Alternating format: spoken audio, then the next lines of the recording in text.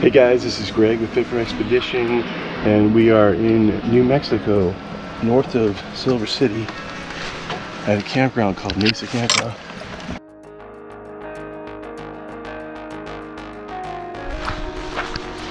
Let's take a little walk through the campground. You see it's pretty forested. Here it's nice and cool. It's actually getting down in the 60s at night, low 60s. Oh wait, who is this? Ron Sees America. What are you doing here? What are you doing here? It's cool and it's not 112 degrees like it is in Dallas. And humid. It is humid here, but it's cool though, so it's fine. I love it. But we're dodging the raindrops. Yeah, it's raining. I got my rain gear on. Well, it did rain pretty hard for about 5 minutes, yeah, and then it stopped again. So well, count on it happening again because that's just the way the weather is today. Here's my signature Fit for Expedition hat, but it's not the hat I always wear. This is the rain version. Makes you look like an Aussie.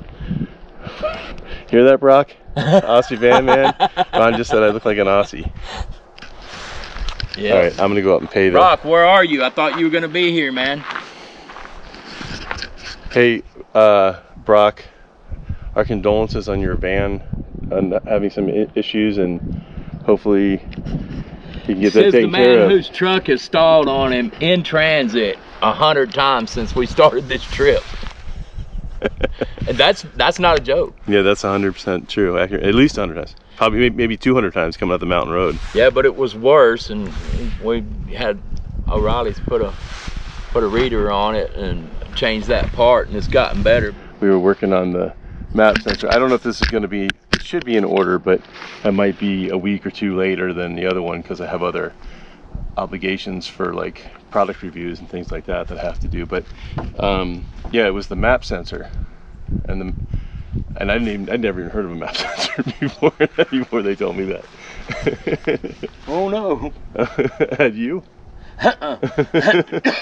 Actually, I think I had one time, but okay, I didn't know what the heck it's usually the mass airflow sensor. I thought it was the thing that made your GPS on your computer screen work. Yeah, right. On your tablet or on your or in your head display or in your head. Yeah. Yeah. But actually, the mass airflow sensor, those go bad on vehicles. You know, not all the time, but I mean, it's not an uncommon thing. If it's a mass airflow sensor, why they call it a map with a piece? No, this is a different one. Okay. This is a different, I don't even know what that stands for. Yeah. No, but the mass airflow sensor, I know I've had to replace that a couple of times on this truck and on my Ford trucks and, you know, on other vehicles, so that's not unusual. But yeah, in my old van, Chevy, GM, no, it was a Chevy van. I think I changed that thing every 3 months. It kept going bad, so, which means there's probably some other issue with it. Which is just a lesson that everyone needs to learn, is that if you decide to live a lifestyle like this, and Greg's not quite there yet, but I'm living it full time, and I'm about half-time. Yeah, half-time, because you do travel a lot in your rig. So yeah. But anyway, there's things like this are gonna happen when you put a lot of miles on a vehicle and you take it up and down mountains, and you know, just I've got a low tire leak in mine right now that got me a little bit worried, but yeah, these things are gonna happen, and you just like with Greg, you just you just kind of crank it back up and keep on going if you can. Yeah, and yeah, and dirt roads take a toll on your vehicle, and you know, bumpy roads, bad roads that haven't been redone for 10 years. Dust. You know, dust. Rain, even rain, getting all the water in the engine compartment can have issues. One thing I would suggest that I didn't bring with me this time is bring some, if you have some wire, whatever gauge wire it is, because it might just get you by, even if you have to replace it with some thicker wire, or maybe use 2 strands of wire. So is this something you've learned on this thing that we usually carry it with us? Oh, do you? But yeah, but remember, I got ready for this trip in just one day, right? And I was actually doing stuff to the truck at the same time, and packing and putting all my stuff together. So you know, so I was doing upgrades to the truck at the same time, and then slept like 5 hours and hit the road. So sometimes you may not have that room. I would not have room for all of that extra stuff. Yeah, but wire doesn't take much space, And you know, you can use the same color wire for the different runs if you have to, and then when you get somewhere where you can pick up some more wire and do it right, find some way to color code them. Yeah, or tape that's color coded or something. Yeah. But also some of the little shrink tubing that you can just use a lighter and it'll just, you know, you make a connection, put it over that, it's great heat it stuff. up, and that doesn't take up any space either. I understand you should. I mean, for me, I usually even carry a few little small parts and stuff. I usually have an air filter with me, even, you know what I mean? Which actually takes quite a bit of space. That's actually pretty good size, you know. But but I didn't have it this time because I was in such a hurry. I had one sitting at the house, but I didn't have it in the truck. Well, the truck having problems gave you a situation where you're trying to troubleshoot and figure out what it is. So you put a new one in, and it still doesn't. That wasn't it. No. Oh, I know. We're at Walmart, and there's a auto parts store right there with a computer reader on it. Before that, though, I bought cleaner for the mass airflow sensor, and we tried the mass airflow sensor. And then this whole time I'm talking to my mechanic in Tucson, John at Rowdy's garage in Tucson. He's great. He's an awesome mechanic too. You know John. Yeah, John. Yeah. John's real cool. He's got his name. He's nicknamed Rowdy, but it's right there on his shirt. But he's worked on this truck a lot, and the predecessor before him actually worked on this truck for 10 years probably. So so I'm in contact with him. He's telling me, you know, it's either this. He's a really smart guy. You know, he's not just a mechanic that just learned on the job. He actually went to school for it, and then he learned on the job. You know, so he's like, it's either this, or this. You know what I mean? And when I talked to him last, he does think it's the wiring, you know, to the map sensor. So what you'll do is the next chance you get, you'll try to do something about the wiring, or are you going to try to get it the rest I'm going to of the have way him home? do it. I'm going to go home. Yeah. And then I'm just going to drop the truck up. Probably right when I get home, I'm just going to drop it off at his shop. And then Kelly and I are going to Phoenix to go see the Orioles play the Diamondbacks for 3 games. And then we're coming back to town, and the truck should be all fixed up by the time I get back. Cool. Well, so we're just taking our F-150 with the shell on the back.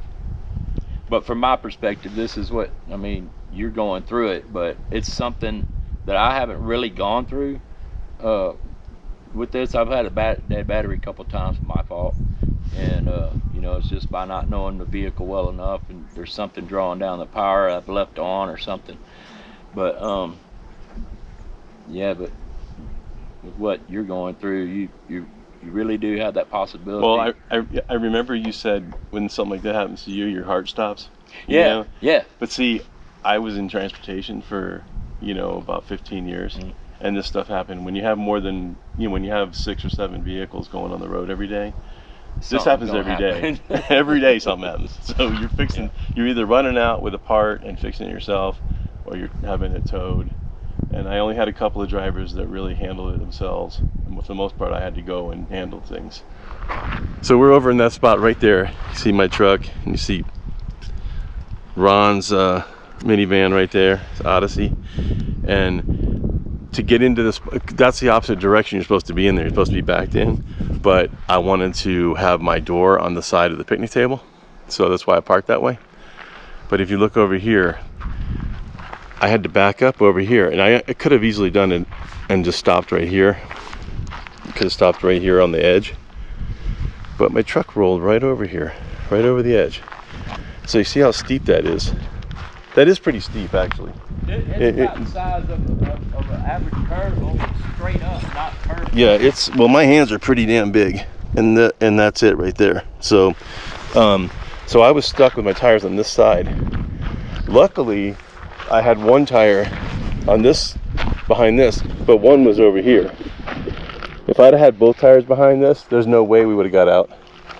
And my air conditioning cowling was sitting, well, oops, you can see the tree's a little bit marred right there. Not much. It didn't do much to the air conditioning cowling either. It was pretty crazy because there was a lot of pressure on that. And so to get out, we had to back the truck up against this tree. We actually had to back it into the tree on purpose. Push the tree back. And push the tree back. And then I had those little orange ramps that you use for leveling your vehicle, or for not for leveling your vehicle. You use those for just stopping your vehicle so it doesn't roll. And that got us out. And actually, I did see a woman from the campground over here yesterday. Ron, you didn't see that, did you? I saw somebody over here. Yeah, she was over here checking it. She probably was checking they probably checked the fire pits anyway for trash, but pretty sure she was looking at that also, but that's not bad. All right, fun seekers, this is gonna wrap it up for another episode of Fit for Expedition.